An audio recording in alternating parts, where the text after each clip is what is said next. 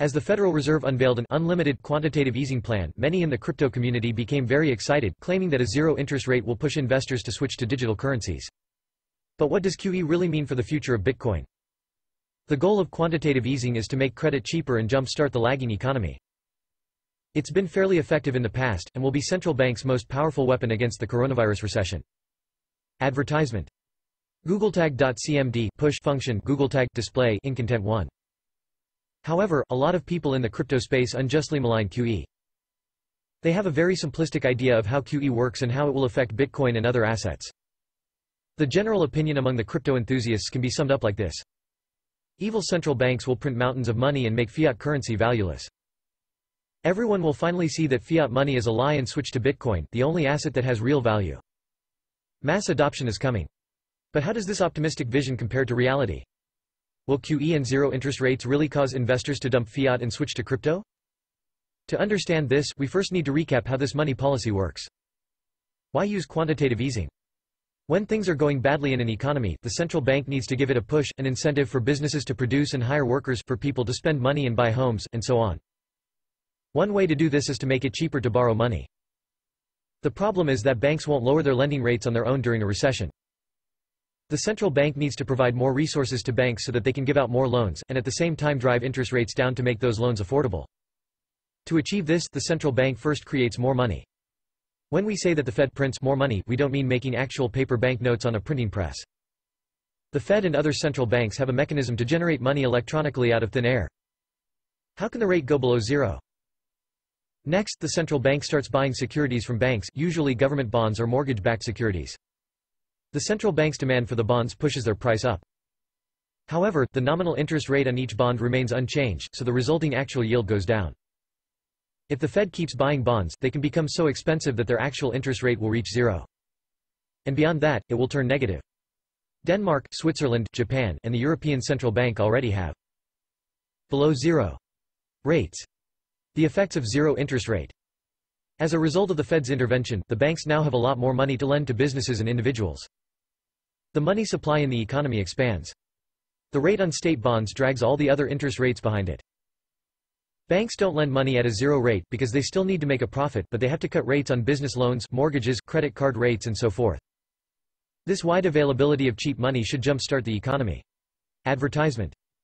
GoogleTag.cmd push function GoogleTag display in content 2. Another positive result of QE is that the national currency loses some of its value. This will make the country's products become cheaper in the international market, and exports will grow as a result. A possible negative effect of QE is that money can lose some of its purchasing power. As people buy more, inflation will increase. However, in the 2008 crisis, the Fed's $1 trillion QE package didn't lead to a rise in prices. In general, zero interest rate and inflation is a contentious subject. To learn more, check out this video. Bitcoin versus other assets, where to invest in the era of QE. Now let's look at the situation from the point of view of an investor. Here are your key options at the moment. Bonds, very safe, but you won't earn any interest. Bank deposit, safe, but just like with bonds, you won't earn anything. Gold, reasonably safe and will grow by 5 to 6%. However, the costs of purchasing and storing gold are high. Commodities, oil, industrial metals, etc. With the current turmoil, it's clearly a risky option, but the returns can be significant. Bitcoin, volatility risks are exceptionally high, but Bitcoin ROI can exceed plus 50% in a year.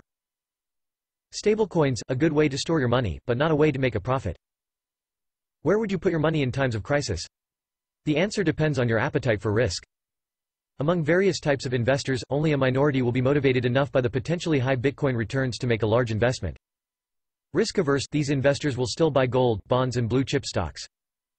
They are fully aware that the Bitcoin rate of return can be very high. Even so, they won't switch to a cryptocurrency that can lose 40% of its value in one day. Whatever some crypto evangelists might say, Bitcoin is not a good hedging asset, as shown by the following Twitter exchange between Gemini founder Tyler Winklevoss and crypto trader Josh Rager. That's why BTC dropped from $8,000 to $3,600 in a day. Total hedge. Come on Tyler, you know better. Josh Rager chart increasing at Josh Rager. March 16, 2020. Medium appetite for risk, they might put a share of their money in Bitcoin. The rest will go into less risky assets that can grow rapidly once the economy recovers, such as palladium, which gained 90% between February of 2019 and February of 2020. High appetite for risk and familiar with crypto, they already own Bitcoin and will buy more this year.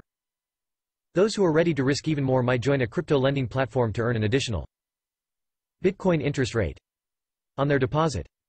However, these investors would buy BTC anyway. High appetite for risk and not familiar with crypto, these investors are now looking into Bitcoin, attracted by the optimistic Bitcoin price forecast for the period after the halving in May. This is where most of the new investment will come from.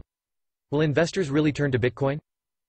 How many people will buy Bitcoin because of the QE measures and low interest rates? Perhaps not as many as crypto enthusiasts like to think.